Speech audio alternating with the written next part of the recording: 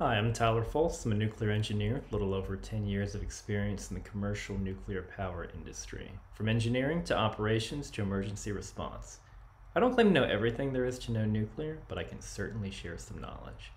If you like this video, please give me a like down below, and go ahead and subscribe if you want to see more videos like this. If you didn't like this video, please leave me a comment down below as far as to what I can do better. I'm always looking to improve. Today we're going to be looking at another Kurzgesagt video called The Most Efficient Way to Destroy a Universe, False Vacuum. Let's take a look. What if our universe comes with a self-destruct button to eliminate itself so cleanly and efficiently that every single physical thing would just stop existing and life would be impossible forever? The ultimate ecological catastrophe. Vacuum decay.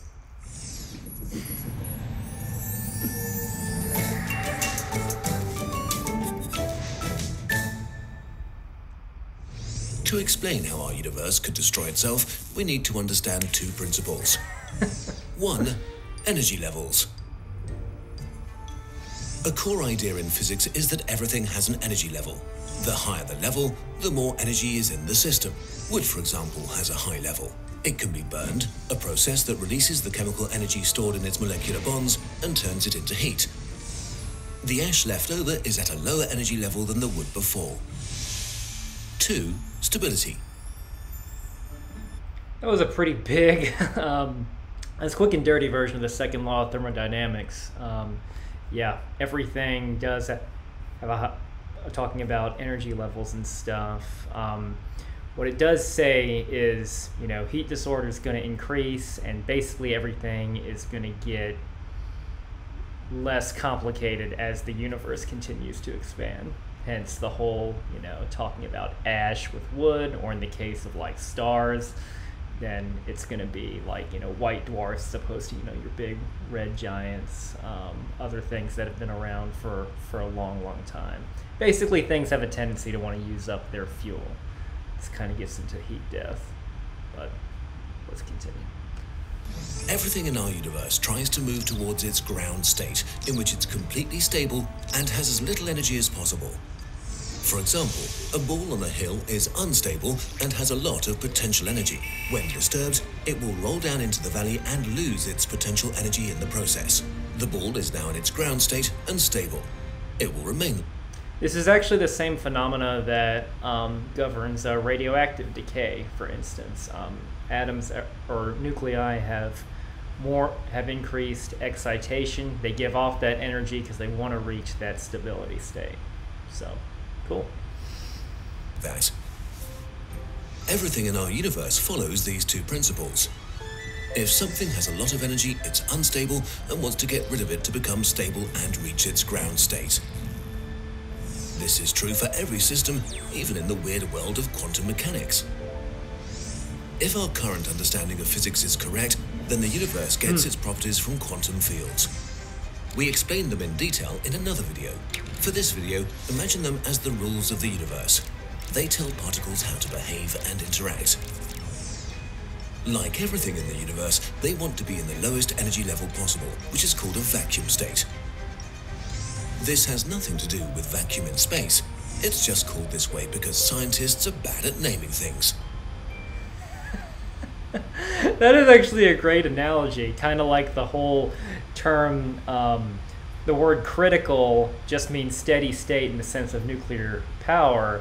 However, critical mass means something very different with regards to nuclear weapons, as in being able to create that runaway chain reaction. That's a common misconception that I get asked time after time again. We think all the fields reached their vacuum state, except maybe one. It's possible that the Higgs field is not stable, but metastable, which is a fancy way of saying that it pretends to be stable, but really is not.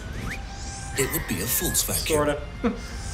The Higgs field is responsible for giving particles their mass, which rules how almost everything in the universe interacts.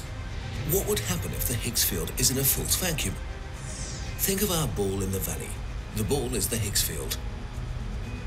The valley might not be the lowest energy state for the Higgs field. There might be an even deeper valley that it wants to get to. This would mean that the Higgs field has a lot of potential energy waiting to be released. The Higgs field could be like a piece of wood, but drenched in gasoline, waiting to set the universe on fire. A random spark, like quantum tunneling, could release the potential energy. So, quantum tunneling, yes, random spark, indeed. It's one of those bizarre things that,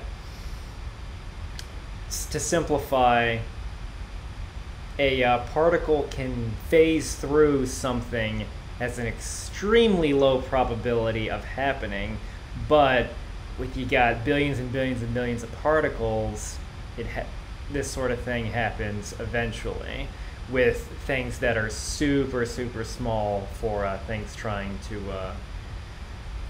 move from one point to another. Not to say you can't phase through the entire Earth and end up through the other side.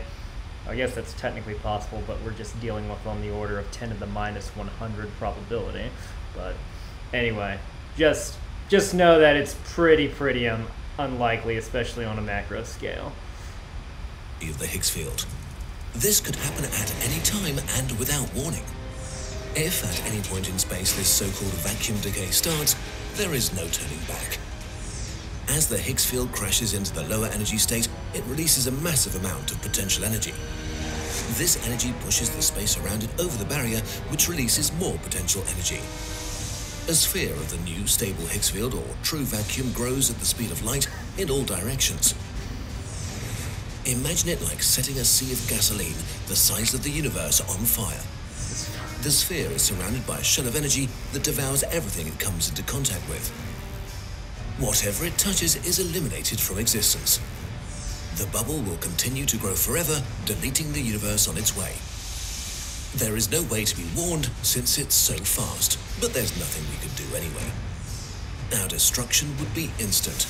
In a fraction of a second, Earth would be gone. But it actually gets worse. If the energy level of the Higgs field changes, it changes all of physics. In the true vacuum of the sphere, the standard model will be overthrown, superseded by different physics that we don't know. How fundamental particles behave, how atoms hold together, how chemicals react. Vacuum decay won't... Granted, we wouldn't be around to see this, so I guess we can take some solace in that. Because, like they said, there's no way to see it coming. If it's already traveling at the speed of light, you physically can't see it coming. This was one of those things that's pretty out there, and we're not 100% sure actually is a real thing or not. But it's an interesting idea. To destroy life, it will destroy chemistry itself, making life as we know it impossible. We simply have no idea what it would be like inside. It might be a shadow of what it is now. Or not. We don't know. If vacuum decay happens, the outlook is indeed grim. If you feel slightly worried now, don't be. At this point, false vacuum is speculation based on our current understanding of particle physics, which might be wrong. It's kind of like using a ruler to measure a continent.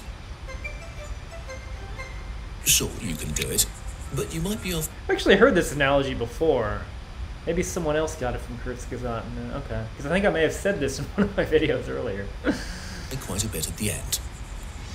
Right now, no one can say if vacuum decay is a thing that's real or just a scary idea.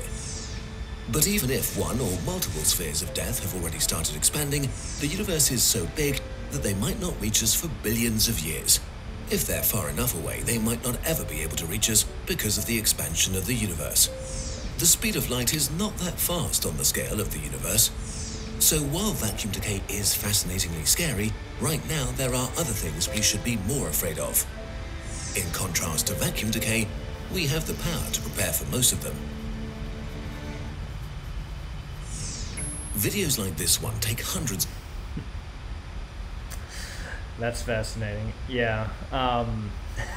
Didn't really expect them to cover this on this channel, but yeah, this is one of those things that, again, they don't really explain much because there's not really a whole lot that we really know about this sort of thing. I remember having heard of vacuum decay a while ago, and it's still one of those things that it's kind of struggle to wrap my head around. Granted, I didn't go as deeply as some nuclear people go into the whole the whole particle physics side of things, but yeah, it's one of those things that kind of designed to scare people. On the upside, though, you can make it say, well, I don't know, materialize you a pile of money, or the perfect life partner, or something like that. Have roughly the same amount of probability of actually happening out of nowhere. So it all seems very, very magical when you get down to the elementary particle level of what things are able to do, kind of like particles being in multiple spots at once.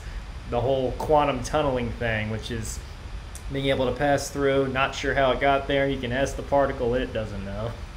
But anyway, this sort of stuff's just fascinating and a bit of a head scratcher. Thank you very much for watching. I'll see you next time. See what I mean?